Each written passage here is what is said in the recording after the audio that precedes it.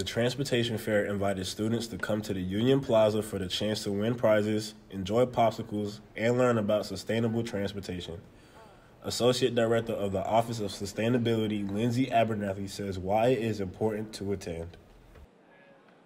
So we're hosting the fair because transportation is one of the biggest sources of greenhouse gas emissions. And so we have information about how to bike on campus. There is a bike share that students can rent bikes for a couple hours. There's also a bike shop where you can rent a bike for a whole semester. This event also set up a special booth to show participants another available option. Subaru partnered with Ole Miss to show their new vehicle choices coming this year. Sales Associate Rod Romeo explains the dealership's offers. They're known for their safety, their reliability, and their longevity. So it's very utilitarian. So if you're looking for a car that can go 10 plus years, 200, 300,000 miles, that's what we're known for.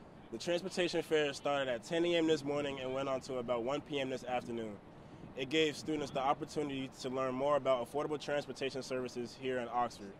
Even Jim Carrey's Subaru of Hats Cross, Memphis brought out their new 2020 Forester to show off their new in-depth features. I'm Ty Reyes, NewsWatch, Ole Miss.